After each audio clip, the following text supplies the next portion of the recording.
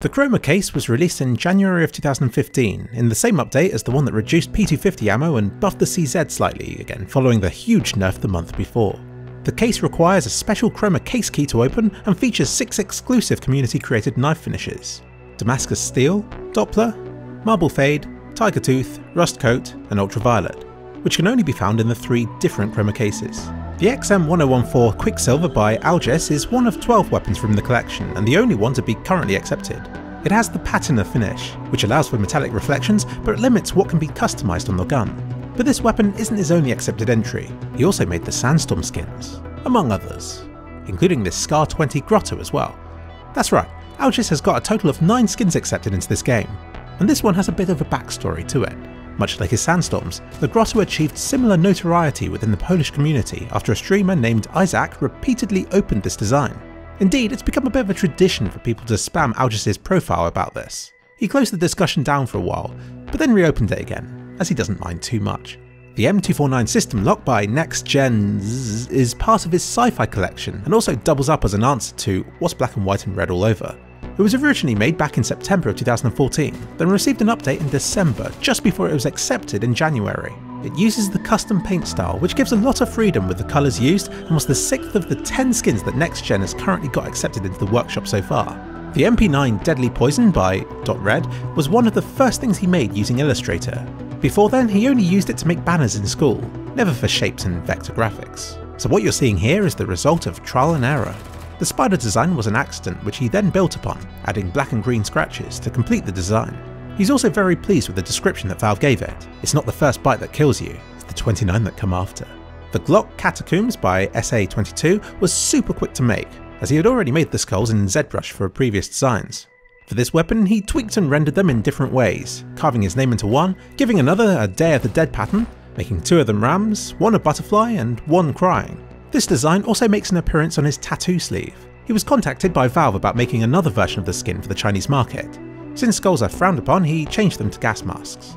The Urban Shock Dual Berettas by Rake the Rock are still called Urban Storm on the workshop page. They are one of 5 accepted designs from him, from a total of just 36 workshop items, with these being the only dual Beretta design.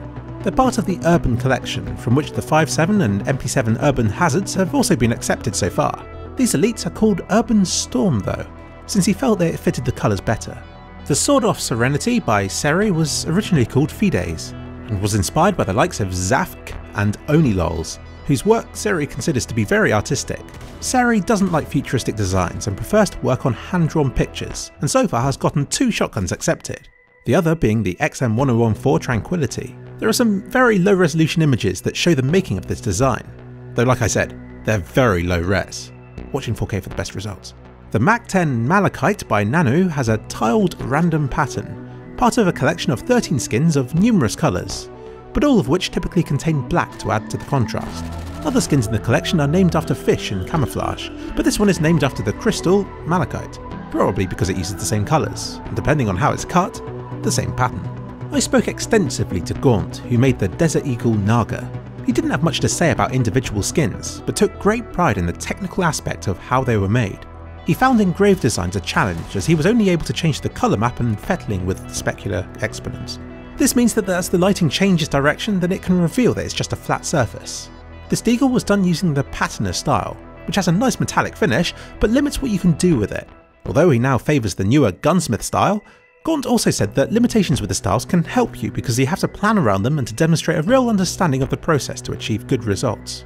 The P250 Muertos by Olafmister, no not that one, was originally called the Mandala, part of a series that is based around circular patterns. His first workshop entry was a blue 5.7 of a similar design, and for a second he made this, adding a red skull to the centre of the pattern. This was first made for a media studies project in school, but was then applied to the gun after a friend of his suggested it. For the upcoming Chinese release of CSGO, he had to create a low violence version of the skin, where he replaced the skull in the original with the luchador design that's currently on screen. This was just the 2nd workshop submission of his, though he now has a total of 19. Oh, and Olafmister is a joke of his. He's actually known as Mario's. The AK-47 Cartel is found in Onda's workshop page. Yup, that Onda's, from Room on Fire. But the skin itself was actually made by Coyote37 and Hanzo, who have achieved success elsewhere on the workshop as well. The cartels are designed to be full of details but also simple at the same time. They joked about it being the brown laminate, since that's what the low resolution models of these look like. They just wished that the gunsmith finish had been around at the time, which would have given them more freedom with how it was created. Apparently, there is a hidden message on each cartel weapon from the collection, even those not yet included in the game, and not all of them have been found just yet. The M4A4 Dragon King by Legrand was originally named Ancestral. It was inspired by Japanese art from the mid-1800s. She originally designed the pattern for the SSG-08, but didn't like how it was applied to the weapon, at which point she looked around for other designs to apply it to, with the M4A4 being the best fit. She even provided me with some behind-the-scenes artwork which detailed the work that went into the original dragon design. She said she experimented with numerous different designs before settling on the dragon that we all know it for today. The Galil Chatterbox by Ego Death is well known for looking like it has a moving mouth when it's fired. It was originally meant to be a crying baby, but he couldn't get it to look right, so made it into a skull instead. There's also another Easter egg.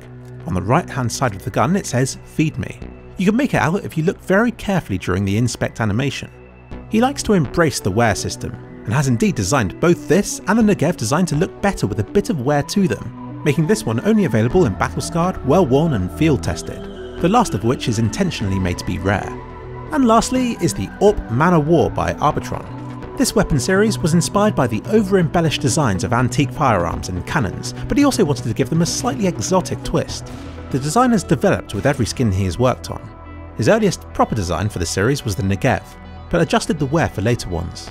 With this AWP, he tried adding gold highlights to make it appear as though the edges were raised above the surface. He uses the anodized multicoloured finish for all of these designs, and finds that tweaking the gloss and wear masks yields better results than the normal map.